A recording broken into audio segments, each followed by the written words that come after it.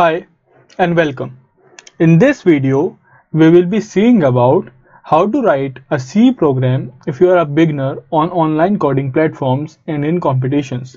Okay, so let's see what are the common mistakes that many beginners make and how to avoid them. Okay, what is the problem structure, what is input format, what is output format you might have seen in online coding competitions and online coding platforms. Fine. So for example, my problem statement is you are given two integers represented by a and b. Okay, two integers are provided to you represented by a and b, and various mathematical operations needs to be performed on them. The operations are a plus b, a minus b, and a multiplied by b.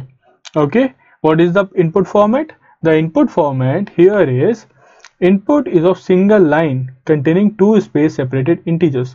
Input is of single line containing two space separated. This is important. Single line containing two space separated integers. What is the next point? The next point here is output format. So what is output format? Output format is print the result of a plus b, a minus b, and a multiply b in different lines. Now you have to print the result of all the three operations on a different line.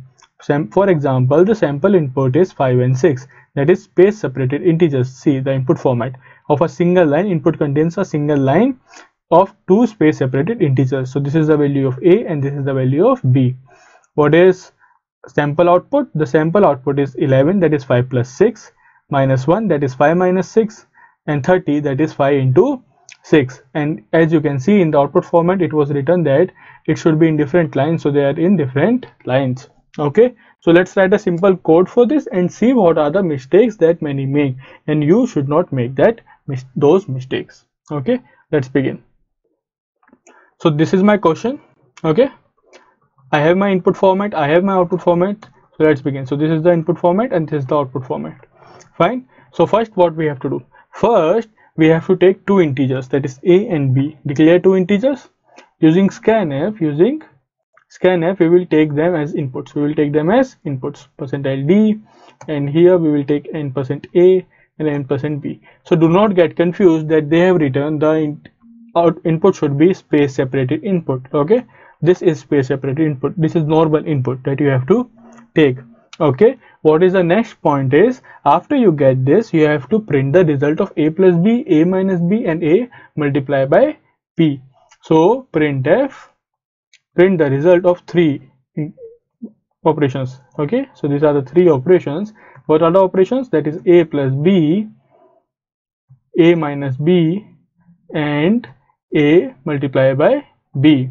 Okay, so this is a simple code. It should be correct. Okay, it should give you correct answer. This is a simple code. So let me just run the code, and after running, let's take some inputs. For example, the inputs are 5 and 6. So it is 70 minus 60, 325. How is this valid? Okay, I make a mistake here. Just have one more %d for b also. Okay, now run the code and take 5 and 6 as the input, that is 5 and 6. So here it is 11 minus 1 and 30. Now will it give a correct answer? Will the online platform accept this output?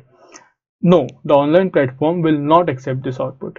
The reason being, it is clearly defined in output format that the answer should be in different lines, but here the answer is in single line. So you have to write those answers in different lines. Okay, so how you will print them in different lines? It is very simple. So like this. Okay, printf for this value that is a plus b. Okay, a minus b and a multiplied by b, a minus b and a multiplied by b. Now when I run it and give the input as 5 and 6 and give the input as 5 and 6, so here okay, and use a new line statement. Use a new line statement here. Fine. Yes. Just use new line character, and now we should get our final correct output. Final correct output, that is 11 minus 1 and 30, all are printed on a different line as specified in the output format. It should exactly match. Okay, so here if the output format says you have to print yes, yes in capital, so you have to print it is in capital. If you print yes like this, it will give you a wrong answer. If you print yes like this, it will give you a wrong answer. You have to print it in capital only. Fine. So you have to match the output format exactly. Now what is the mistake that many make? So they will write like this: printf and enter the value of a and b. Enter the value of a and b. Okay, so where do you think this will be printed? This is also printed in output console. This is also printed in output console. Okay, the answer will be correct. The answer is not wrong. It will print a plus b, a into b, and a minus b. So see, there I've given the input, it will print 11 minus 1 and 30. But what is the problem? The problem now, right now, the problem is nothing but in the output you will get enter the value of a and b, 11 minus 130. But in the output you should only get 11 minus 130.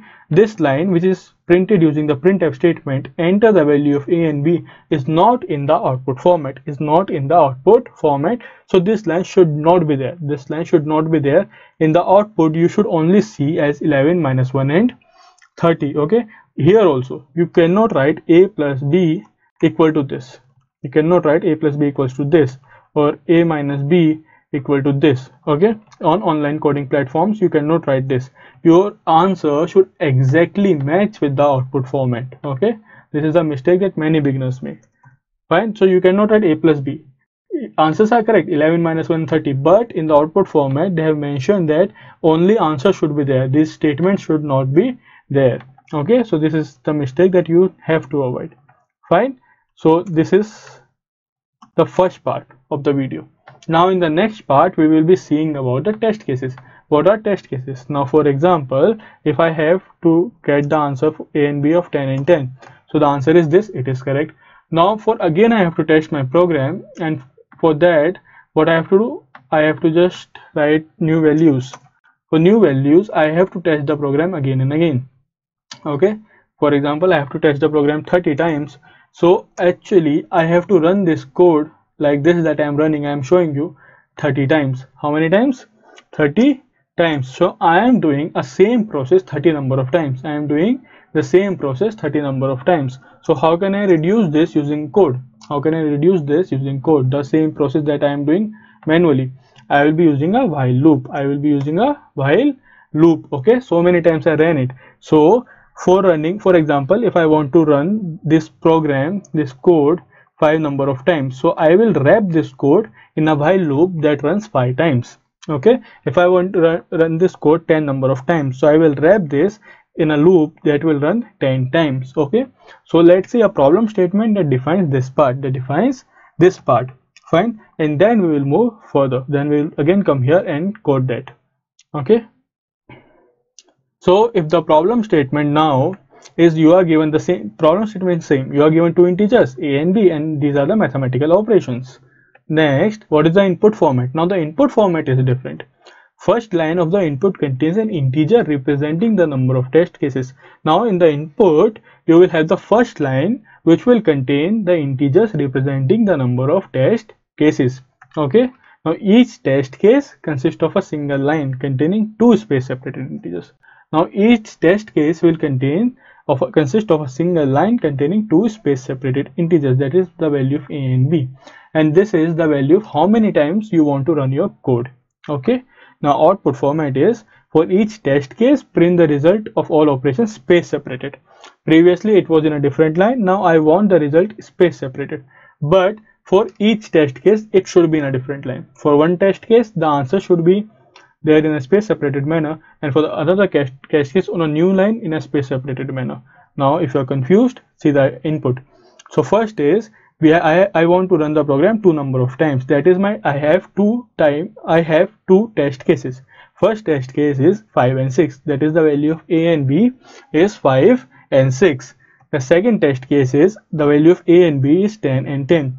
So the output here is 11 minus 130 for 5 and 6, 11 minus 130 in a single line space separated, and for another test case on a new line 20, 0 and 100 space separated.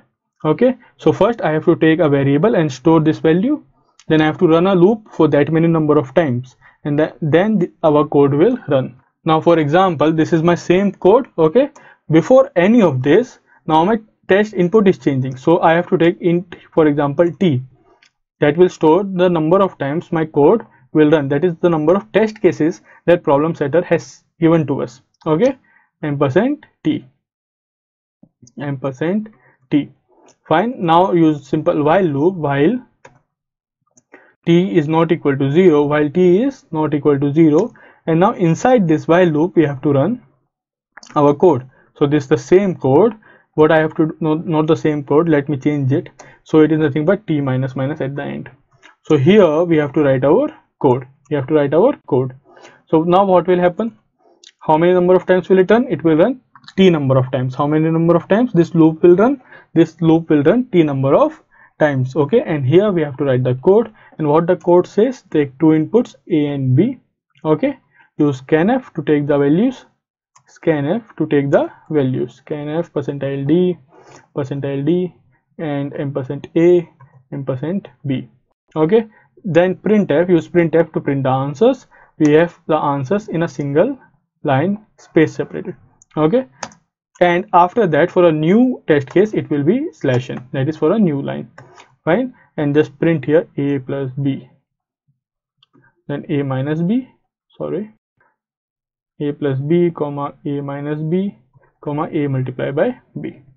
Fine, so this is how you are going to write it down.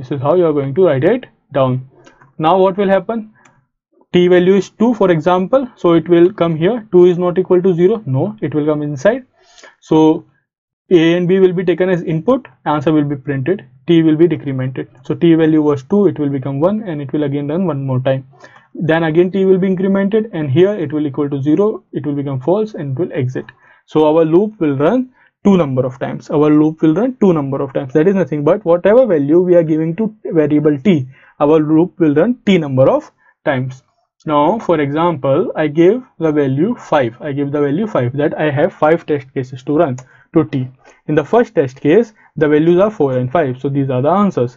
In the second test case the value are 5 and 6, so these are the answers.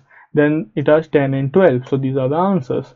Then 13 and 14 answers, 15 and 6 answers. Okay, so I have on a single run, as you can see, on a single run I ran the program 5 number of times, for means that I have tested my program for 5 test cases, for 5 different set of values, on a single test case. This is how you have to do it, Okay, now the next you can say the doubt that everyone has is, in the input format all the inputs are in the same line, in a continuous manner, and all the outputs are in the continuous manner. So let's just see that also. So it is nothing but, for example, just here change this. So we have 5, we have 4 5, then 5 6, then 10 12, then 13 14, and then 15 16, 15 and 6. Okay, just copy this part. Okay, and let's run it out. Copy this part, and when we run it, so here, so you get the output also, in that manner. Okay, the online compiler will run like this, so do not think that one after one it will print. Okay, it will print in a continuous manner as given in the sample output only. Fine, so this is how you have to handle the test case loop. This is why the test case loop is used, and its implementation is right in front of you. Fine, you have to exactly match the output, guys. You have to exactly match the output format. Fine, that is very important. Okay, so this is how you can use test case loop and avoid some basic errors. Fine, thank you.